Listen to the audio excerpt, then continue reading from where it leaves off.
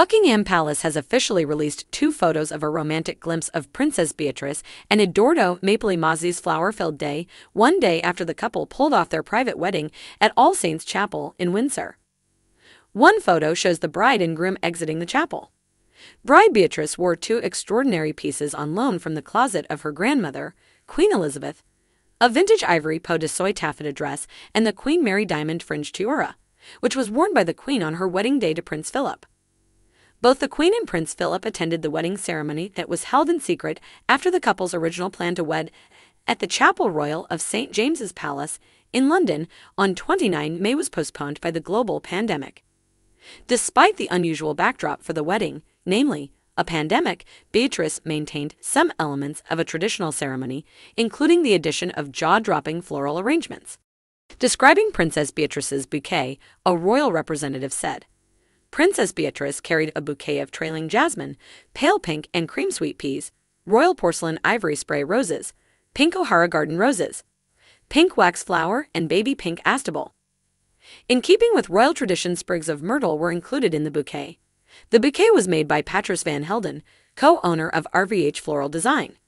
The couple would like to thank the gardening teams at the Savile Garden and Windsor Great Park. It is not known where the myrtle used in Princess Beatrice's bouquet came from, but in previous royal weddings it has been taken from a bush planted by Queen Victoria. Patrice Van Helden, who put together the bridal bouquet for Beatrice, also created the bouquet for her sister Eugenie when she married in 2018.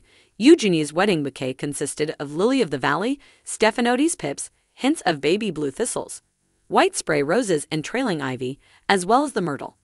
The tradition of carrying myrtle began after Queen Victoria was given a nosegay containing myrtle by Prince Albert's grandmother during a visit to Gotha in Germany. Speaking to Country Living UK, Maddie Dawkins, head of weddings at Lavender Green Flowers, said, "Every royal bride since Queen Victoria's daughter is said to have carried a sprig of myrtle in their bouquet. It symbolizes love and hope, although some say also it represents fertility and innocence." The bouquet held by Meghan Markle in her wedding to Prince Harry in 2018 also contained the traditional myrtle. Her flower arrangement was made up of forget-me-nots, which were Princess Diana's favorite flower, sweet peas, lily of the valley, astilbe, jasmine, and estrancio. The lily of the valley used in Meghan's bouquet was also used by Kate in her wedding to Prince William and was included to honor Princess Diana. One bride who did not include the sprig of myrtle in recent history was Camilla, who opted to include foliage from Cornwall instead. After her ceremony, Princess Beatrice followed another royal wedding tradition, sending her bouquet to the tomb of the unknown warrior in Westminster Abbey. This generation's old practice first began with Lady Elizabeth Bowes-Lyon, who would later become the Queen Mother. After her 1923 wedding to the future King George VI, the bride laid her bouquet on the tomb as a tribute to her brother Fergus, who was killed during the First World War. Royal brides have since followed suit in this touching gesture.